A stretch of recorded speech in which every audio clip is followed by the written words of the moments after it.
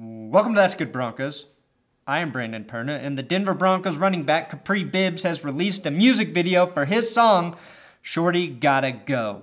It was shot by @Pat Banahan, the disowned son of Mike Shanahan, and lives on the Lost TV YouTube channel if you want to watch the whole thing.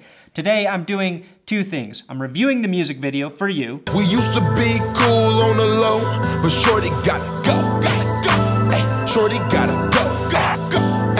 And I'm gonna try to convince Kapri Bibbs to let me reshoot the video with cats instead of women. We used to be cool on the low, but Shorty gotta go, ay, Shorty gotta go.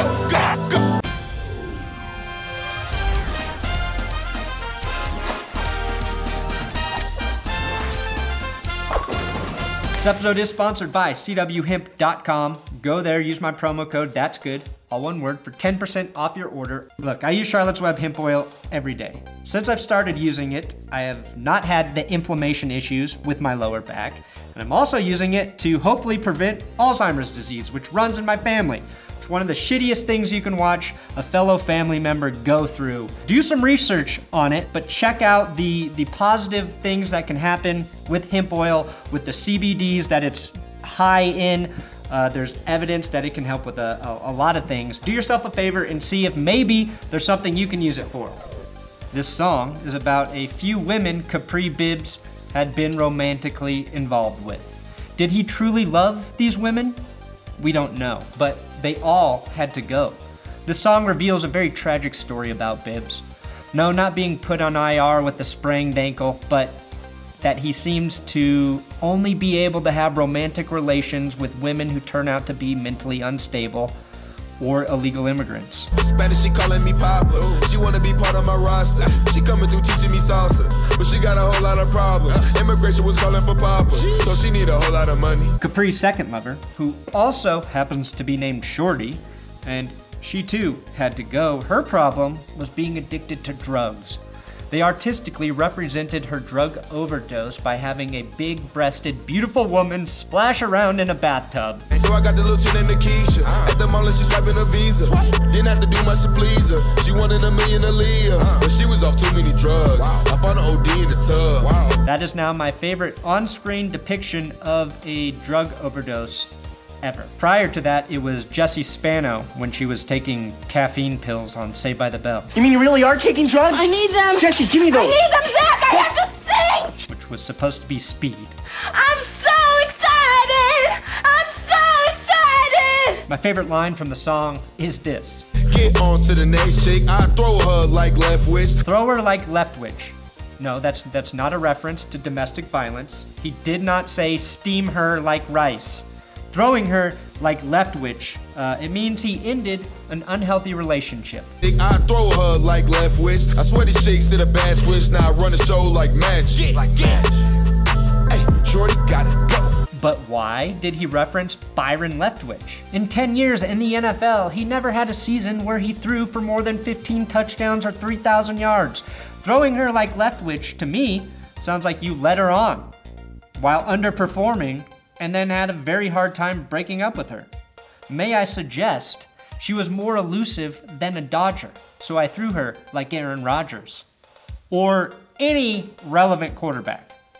The theme or thesis of this song and video is that all women are crazy. Man, you can meet a chick from here, from there, any country you wanna meet them from. They all gonna have the same problem. They all gonna be crazy. They gonna give you something you ain't never expect. Watch. Now, if you're looking for love, Kapri, I'd suggest datingsuccessfulwomen.com. These girls are busy working when your past girls perfected twerking. In love, there's no sure thing, but find a woman who can buy her own bling. Then you can sing your next song about what went right instead of what went wrong. Hands down the best, and I mean the most creative part of the song is when he says she was acting like a baby and they throw in a wah sound effect. I was looking for a lady, she was acting like a baby. So I kept Wah, wah,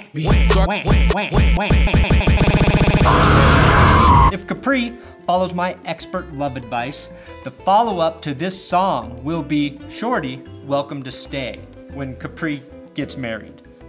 This is a classic love song, and overall, I think the production value of the video was pretty good. That said, I would have liked to see them take a different approach. Call me insane, call me crazy, but I feel like I've seen a rap video before with a bunch of hot women dancing around the artist. The song alone isn't catchy enough to go viral, as they say, so you have to seize the opportunity to make it a unique video.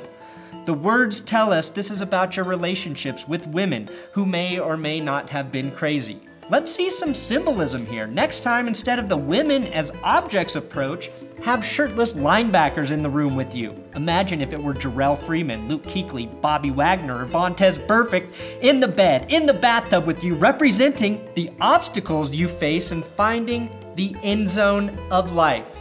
True love. Some say you have to tackle your problems head on. With the linebacker, your problems are tackling you. And until you learn to navigate the field of love the way you run through a defense, you will never be happy. That's just my take. Also, the video would have been an instant hit with Kittens as well. Shorty gotta go. We used to be cool on the low, but Shorty gotta go. Shorty gotta go. Thanks for watching another episode of That's Good Broncos. Make sure you subscribe here. Check out Kapri's music video. Give me a follow on Twitter at Brandon Perna. Also, CWHemp.com. Get your Charlotte's Web hemp oil with my promo code That's Good, all one word, for 10% off your order. And as always, check out my friends at the Mile High Report, reporting on things from a mile high.